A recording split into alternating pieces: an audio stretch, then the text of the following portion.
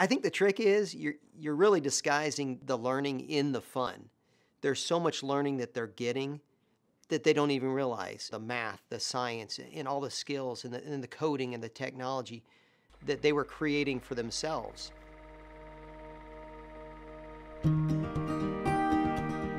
I guess what got me started with Sphero was I saw it at a birthday party, was listening to another teacher speak, how she was using it in her classroom. I was thinking, oh my gosh, I could do this. Came back to school the next day and was talking to my kids and said, hey, I saw this great new product and found out a bunch of my kids already had it. And so just kind of started an informal club before school.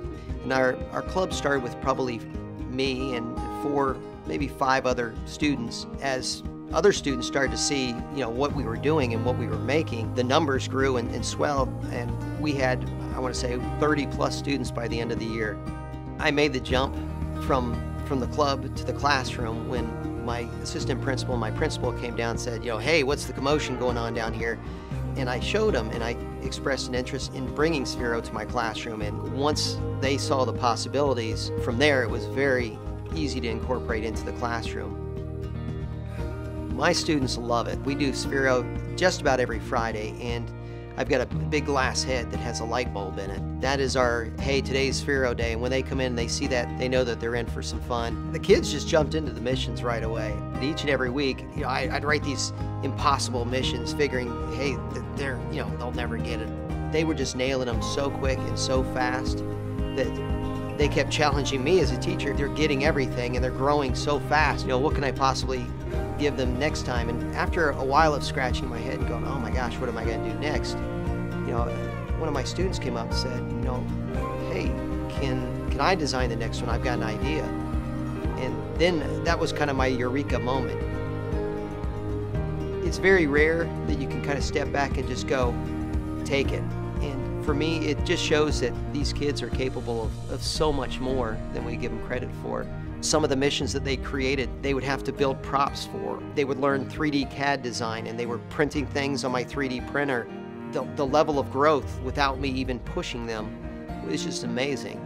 I think a lot of times as teachers, we get bogged down in the books. Hey, we got to be to this page by this time. I think that if we just slow down, I think those things can be discussed and incorporated into a lot more, student-driven activities. And then when we step back and we always debrief the activity afterwards, I'm like, oh my gosh, did you guys realize that you were doing this? And there's always this, oh my gosh, we're doing that in math. Or, hey, that's fractions, and that's dividing decimals. And that's what I love about Sphero. In my classroom, it's done away with, why do we have to do this?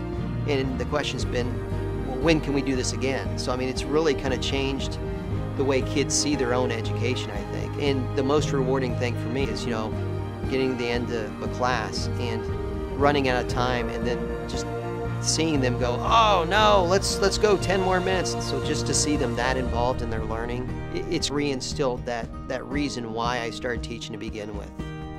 I have, in all my years, never had as much fun as I've had this year. I have never grown as much as I've grown this year as an educator. I've never seen more excitement with my kids, my students. I've never seen as much growth with my students as I have this year. It's just absolutely been a pleasure to work with Sphero and to have, my little round friend join my classroom, and I just hope it continues.